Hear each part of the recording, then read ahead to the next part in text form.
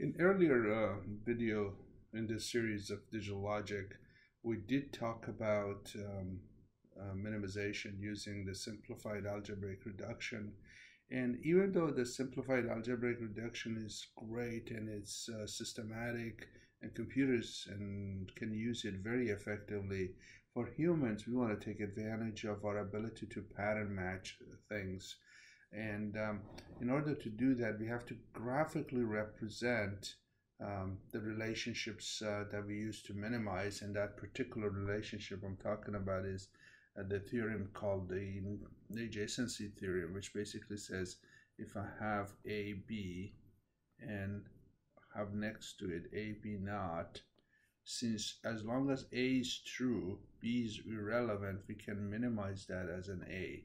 This is really the fundamental theorem we use both in SAR, the systematic algebraic reduction, as well as this new method. This new method is more graphical, and the name is referred to as the Karnaugh, after the person who came up with this Karnaugh-map. This came up about the 1940s, 1950s, and then most of the time we just simply say K-map, which is the shortened name for Karnaugh-map. Okay, so before we get too far in this video, what we want to do is we want to introduce the concept of how do we organize the function in a map that allows us to see all the places where these kind of situation exists when one variable is just complemented so we can get rid of it. So let's go ahead and start with a simple function. Let's say the simplest function we can have has two variables, a and b, and then the function is here. Let's say for 0, 0 it is 1, for 0, 1 is 0, for 1, 0 is 1, and for 1, 1 is 0. Let's say that's the function we're looking at. And then in here it's kind of hard to see who's next to whom, but if I were to redraw this truth table in a K-map, and this is basically what the K-map looked like, and then you have an A and B. So this is basically says that the rows, first row is A is equal to 0, second row A is equal to 1, B first column is equal to 0, second column is equal to 1. So for example, when I'm looking at this piece, it is A0, B is 0. So this is kind of what we call a min-term 0. That's number is referring to the min-term value. And when I'm looking over here, A0, B is 1. So the min-term value I'm looking at is 1 here. And down here I'm looking at 1 and 0. So this is min-term 2, and this is min-term 3. So all I have to do is to translate this to here. All I have to do is basically look at 0, 0, and whatever the value of f is, just bring it to here. And then we look at 0, 1, that's min-term 1, and whatever the value is here, we're going to bring it over here. And on. Next 1, 2, and 3. And you can notice now that, and this is what we're going to take advantage of, is that horizontally every two, they're next to each other. For these two are next to each other. These are neighbors of each other. These up and down are neighbors of each other. These are neighbors of each other. So that visually helps us, and later on when we talk about minimization, we're going to take advantage of this feature. I'm going to continue on kind of laying this out. So if the two variables was relatively simple, let's go ahead and take a look at a little more complex one. Let's say we have three variables, A, B, C, with a function. So in this case, we're going to have 8 possibilities that we're just going to write out. And let's say this function has 1 here, 1 here, 1 here, and here, and here, let's say, and the rest are 0. Okay, so now we got to kind of think about how would you take 3 of these and turn them into something like a K-map that we did for the two variables. So first of all, we need to have 8 squares. You can create this 8 square by either drawing it like so, or we can draw it this way. Both ways are acceptable. And they have 8, and we're gonna get 8 vertically this way. So for this, let's focus on this one, and hopefully you'll see pretty quickly how you can do the other way. But if you do it this way, we say A, B is on the rows are marked by the value of A, B. The possibilities are 0, 0, 0, 1, 1, 1. I'm sorry, I'm going to write it the way we write the truth table. Then I'm going to come back and correct this. 0, 1 for C. So that basically says the column, this is the 0 column, C equal to 0 on this column, C equal to 1 on this column, and on and on. Now, our goal is, when we do a K-map, our goal is to make sure that every square which is next to the other square, not diagonally, but up and down and sideways, it's neighbor of each other. Unfortunately, this is not, because look, we are changing 2 variables.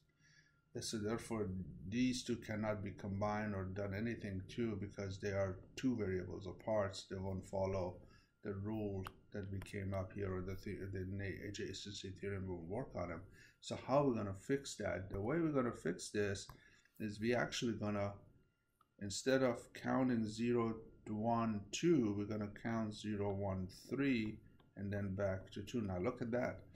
Now in here, on one variable change, from here to here, one variable change. So we're keeping to our way. So great. So now when we come back here, this is going to be min term 0, 1, 2, 3. Okay, now see, the 4 is down here, 5 is down here, 6 is here, and 7 is here. So that's one little tricky thing you got to remember. This way of writing is called gray code. You may have remembered that from earlier videos. So these are, we write them in gray code, and the unique thing about gray code is that just one variable changes at a time. Okay, so now that I can take this function and put it in here, let's use a different color. So at 0, it's 0. At 1, it's 1. At 2 is 0. At 3 is 1. At 4 is 1. 5 it is 1. 6 is 1, and 7 I haven't written, so we'll just add 7 to here and make it 0. 7 is 0. Now every square up and down again and sideways are neighbors of each other. That means one variable change at a time. So you could transpose this. Let's do, for completeness, let's do this one too. So this one, the row A is 0 and 1, row 1 is 0, row BA is equal to 1, and B and C goes in here. Again, we're gonna do the gray code. Remember, this goes 1, 1, and then back to 1, 0. Pay attention to these. That for people who are starting Karnaugh-map, that's one of the most common problems they run into. So in this case, this is gonna be min term 0. This is gonna be min term 1, 3, 2, 4, 5, and 7, and 6. And in this case, it would be 0, 1, 0, 1, 1, 1, 1, 0. So that's another way of drawing it. And finally, we're kind of hitting the limit of Karnaugh-map. Once you get into about 4 variable, that's pretty much the end of it. It gets pretty difficult to kind of create for 5 variable or 6 variables. So since we are here, let's go ahead and take a look at the 4 variable one. In this case, we would have A, B, C, and D. And the variables would be 0, 0, 0, 0, 1.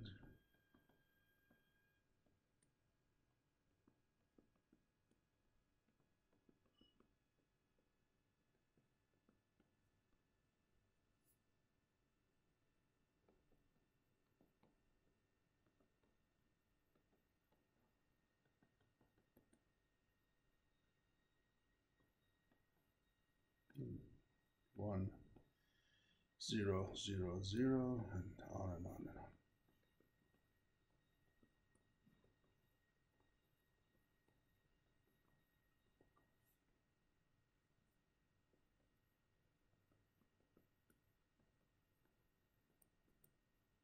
Hopefully I didn't miss any. Well, let's go back and check it out real quick. 0, 1, 2, 3, 4, 5, 6, 7, 8, 9, 10, 11, 12. Oh, looks, let's see, 10. Okay, looks like I missed one right here. 12, 13, 14, 15. Okay, great. And then the function is here, and function A, B, C, D. Okay, let's say this is 1, this is 1, this is 0, 0, 1, 1, and the rest are zeros, just to make it simpler. Okay, so what we'll do is, much like we did before, we need to kind of put this in a map where all the neighbors are shown in here, and neighbors being the squares where only one variable is changing.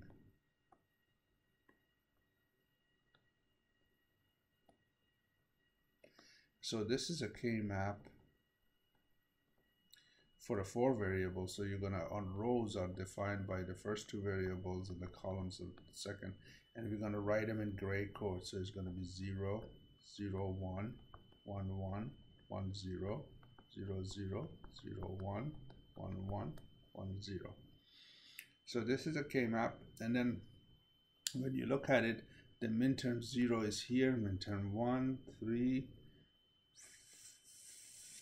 2, 4, 5, 7, 6, 8, 9, 11, 10. Because of the gray code, we jump around.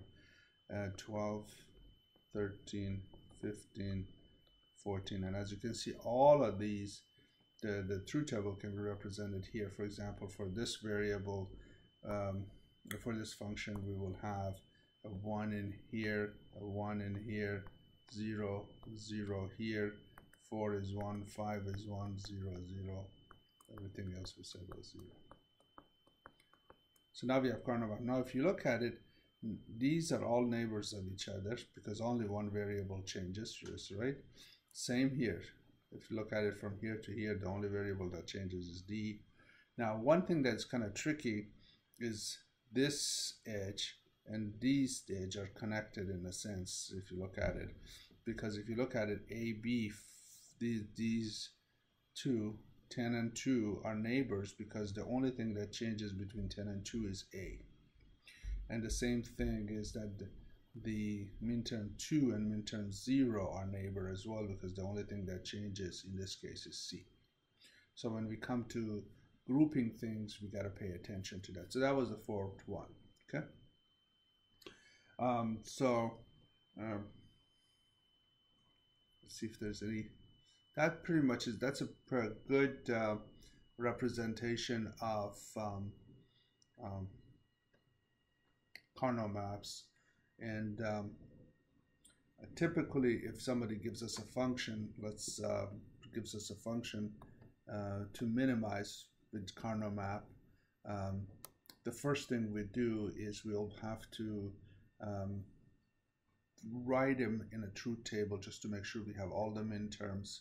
And then once we have done that, and then we'll go ahead and put those values in the Karnaugh map, and then we'll try to look for minimize the function from there.